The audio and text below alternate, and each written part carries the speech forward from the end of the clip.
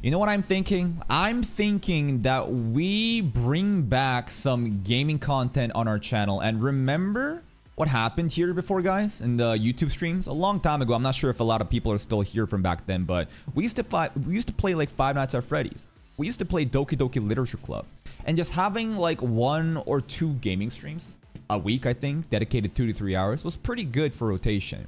And now that I'm trying to do this full time, it might be a good idea to have like a separate gaming content as well, just to horizontally invest my portfolio.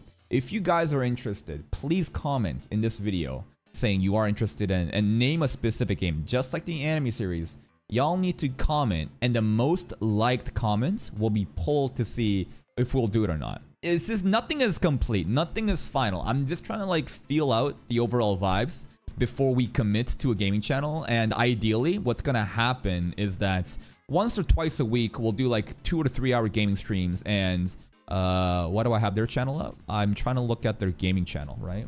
Like if you look at your boy Roshi, right, they have like a separate channel where they basically, you know, upload their content as well as VODs. Alana Misaku also has like a really cool Final Fantasy oriented like gaming channel that she streams on Twitch and does that too. So I don't know, I feel like this might be a good idea to kind of test the waters and see what's gonna happen.